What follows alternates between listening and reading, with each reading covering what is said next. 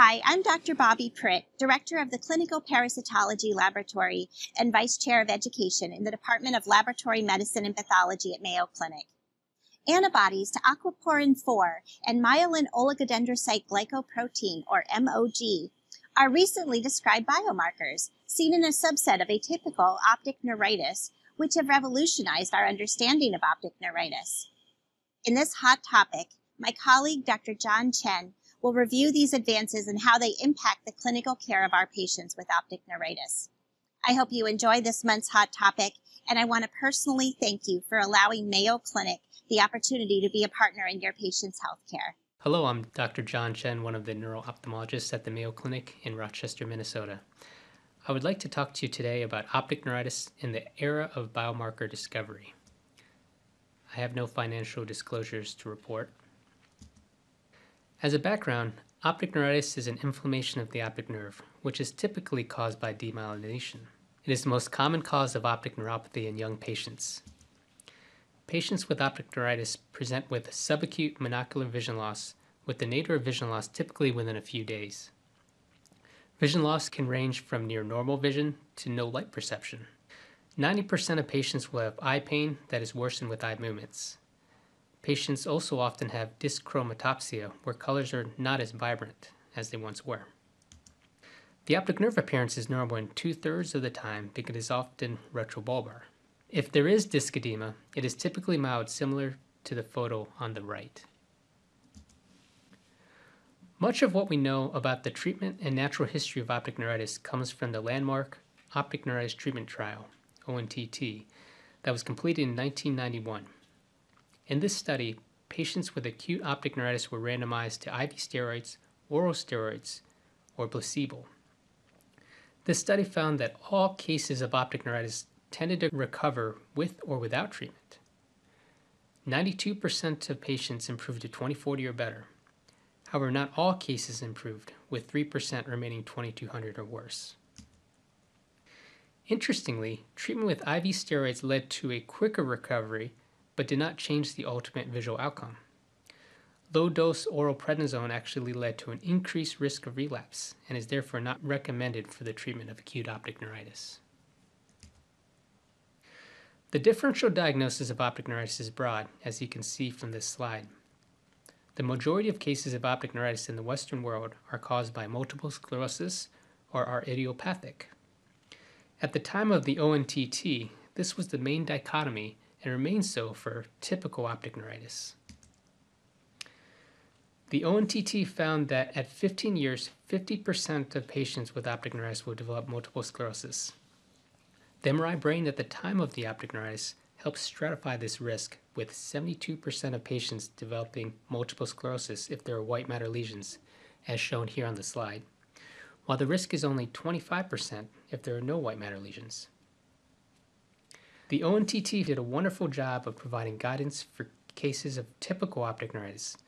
However, there were cases of atypical optic neuritis that were unexplained until more recently.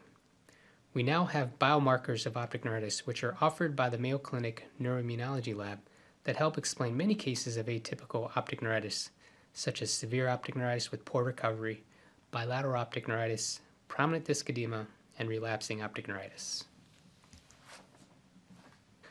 The first autoimmune-mediated demyelinating disease discovered was neuromyelitis optica, or NMO. The initial series of NMO was first described by Devick and Galt in 1894. Patients with NMO classically present with severe optic neuritis with poor recovery, which can be bilateral and recurrent, often leading to blindness, and can also present with severe transverse myelitis.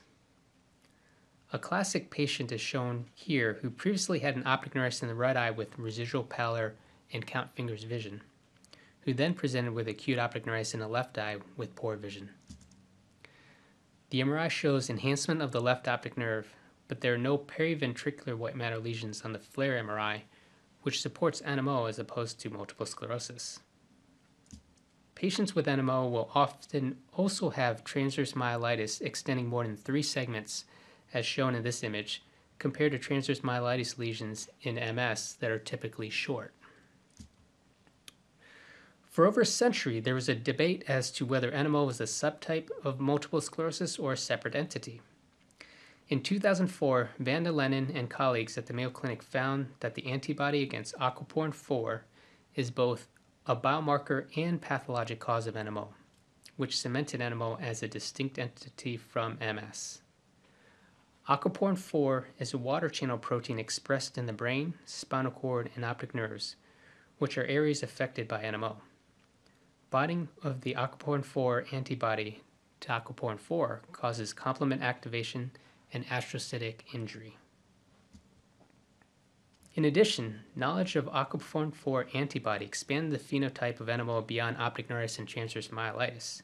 This is now termed neuromyelitis optica spectrum disorder, NMOSD, which also includes area postrema syndrome, where patients present with intractable nausea and vomiting from dorsomedullary lesions, as shown in this picture, or acute brainstorm syndrome, symptomatic narcolepsy from diencephalon lesions, and symptomatic cerebral syndrome.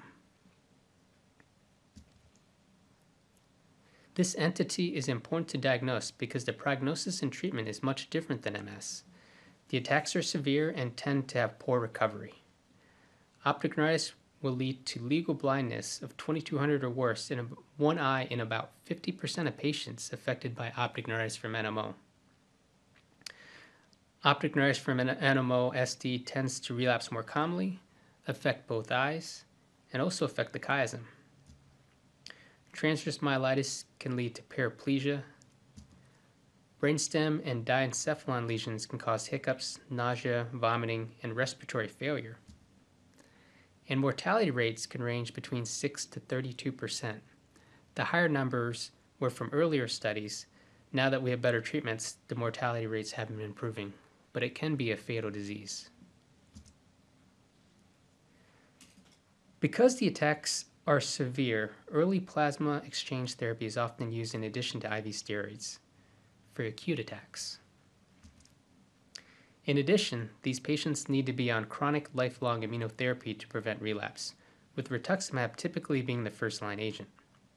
A recent randomized double-blinded placebo-controlled trial showed eculizumab, a C5 complement inhibitor, led to a significant reduction in relapses, which was published in the New England Journal of Medicine and will undoubtedly be used more in the future. It is important to note that most MS disease-modifying agents are not only ineffective for NMO-SD, but may actually worsen the disease process, which stresses the importance of correctly identifying patients with aquaporin 4 positive NMO-SD. Aquaporin 4 antibody testing is done at the Mayo Clinic with a fluorescence-activated cell sorting FACS cell-based assay, which remains the gold standard in terms of sensitivity and specificity. A schematic of the FACS cell-based assay is shown here. HEC293 cells are transiently transfected with aquaporin 4 and a GFP marker. These cells are then exposed to human serum samples. Samples with the aquaporin 4 antibody will bind to the aquaporin 4 transfected HEC293 cells, which are detected by flow cytometry using an IgG1 specific secondary antibody conjugated to Alexafluor 647 fluorescence dye. The aquaporin 4 antibody is 76% sensitive and greater than 99% specific for NMO-SD. The serum is more sensitive than CSF. However, this means that roughly 25% of NMO-SD are negative for aquaporin 4 antibody, suggesting that there are other biomarkers that were not yet discovered in cases of aquaporin 4 negative NMO-SD. More recently, antibodies against myelin oligodendrocyte glycoprotein, or MOG, have been discovered, which is the newest biomarker for a subset of patients with optic neuritis and several other demyelinating phenotypes. MOG is a transmembrane protein found on the surface of oligodendrocytes. In the early 2000s, MOG antibody was erroneously thought to be a marker of MS based on non-specific older generation assays with MOG in its non-conformational form. However, with recent transfected cell-based assays with MOG in its native conformational form, there is general agreement that MOG antibody is a biomarker for a distinct demyelinating disease process, MOG-associated disorders, which is different from both MS and aquaporin 4 seropositive NMO-SD. The Mayo Clinic Neuroimmunology Lab was the first CLIA-approved lab to offer MOG antibody testing in the U.S., which became commercially available in the fall of 2017 after several years of testing and optimization. The assay is very similar to the aquaporin 4 cell-based FACS assay, but uses MOG as the antigen that is transfected in the HEC293 cells. The results of a positive and negative MOG patient are shown here. As can be seen from the figure, the binding index, which is the ratio of the fluorescence of the GFAP positive transfected cells over the fluorescence of the GFAP negative non-transfected cells, is markedly elevated in our MOG positive patient and close to 1 for the negative patient. If a patient is positive, the sample undergoes serodilutions to determine the titer. Patients with MOG autoimmunity present with a diverse phenotype, which includes optic neuritis, transverse myelitis, acute demyelinating encephalomyelitis, and brainstem encephalitis. A subset of MOG-positive patients meet the current NMO-SD criteria.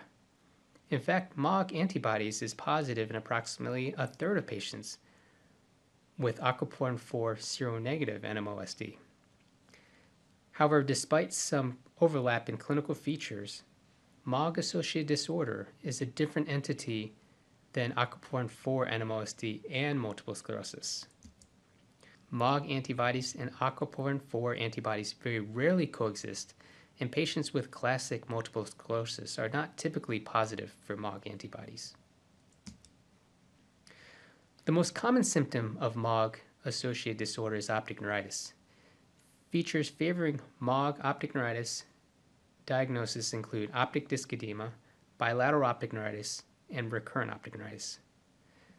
Optic disc edema can be severe as shown in this figure. Recurrent optic neuritis occurs in about 50% of patients, with some cases being both steroid responsive and steroid dependent, resembling what has been termed chronic relapsing inflammatory optic neuropathy. MRI of the optic nerve often shows long segments of optic nerve enhancement. In addition, up to 50% of cases can show optic nerve sheath enhancement with extension to the peribulbar fat as shown in this figure, which is also a fairly specific sign of MOG-related optic neuritis. Vision loss is usually severe at nadir, but fortunately the recovery is typically better than seen with aquaporin 4 optic neuritis. Only 6 to 10% of patients with MOG optic neuritis have a final visual outcome worse than 2200, compared to 50% of patients with aquaporin 4 optic neuritis. Acute treatment for MOG optic neuritis is with IV methylprednisolone for 3 to 5 days. We recommend a longer oral prednisone taper over 1 to 3 months because of the higher potential to relapse compared to other forms of optic neuritis. If there's no recovery at 1 to 2 weeks and the vision loss is severe, one could consider plasma exchange or IVIG. If patients have relapsing disease with residual deficits, patients should be treated with chronic immunotherapy. The optimal treatment for MOG-associated disorder is still being determined. Similar to aquaporin 4 positive NMO, MS disease-modifying agents do not appear to be effective, and therefore this entity is important to be distinguished from MS. In patients with relapsing disease, the first-line treatment is typically rituximab, azathioprine, or mycophenolate. Monthly IVIG may be efficacious for severe relapsing disease, but future randomized clinical trials will be required to confirm the best treatment.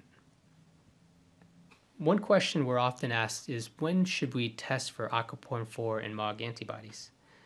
We believe that these antibodies should be checked for any case of atypical optic neuritis, which includes severe visual impairment, bilateral or recurrent optic neuritis, poor visual recovery, prominent disc edema, perineural optic nerve enhancement, or coexisting extra optic nerve CNS demyelinating lesions suggestive of MOG or aquaporin 4 disease. It is important to differentiate MOG and aquaporin 4 disease from MS because the outcomes are different, and more importantly, the treatment is different. It is also important to note that not all assays for these antibodies are equal. A false positive can be just as detrimental as a false negative because it can lead to an incorrect diagnosis and unnecessary treatments. These antibodies should all be run on cell-based assays, as done by the Mayo Clinic Neuroimmunology Lab, because this provides the best combination of sensitivity and specificity. For both aquaporin 4 and MOG, serum is more sensitive and specific than cerebrospinal fluid. It's an exciting time to be a neuro-ophthalmologist because of the availability of these new biomarkers for optic neuritis. We're able to better diagnose diseases that were previously thought to be idiopathic in the past, which allows us to better prognosticate outcomes and provide better treatments. An understanding of the pathogenesis of these disease processes will ultimately lead to directed therapies. For example, knowledge that aquaporin 4 activates complement causing astrocyte lysis led to the recent groundbreaking trial confirming the efficacy of eculizumab. A better understanding of MOG-associated disorder will likely yield similar promising new therapies. Based on this hot topic, I hope you were able to appreciate the importance of checking for aquaporin 4 and MOG antibodies in cases of atypical optic neuritis, because their presence will alter the expected prognosis and optimal treatment. This is just the beginning foray into biomarkers for optic neuritis. Other antibodies in the future will be discovered that will help explain currently idiopathic cases of optic neuritis. If you're uncertain about a patient's diagnosis or testing, our neuroimmunologists, including Dr. Sean Pittock, director of the Neuroimmunology Lab, Dr. Andrew McKeown, co-director, among several other wonderful neuroimmunologists, or I, would be happy to discuss the case with you. Thank you for watching this hot topic on optic neuritis in the era of biomarkers.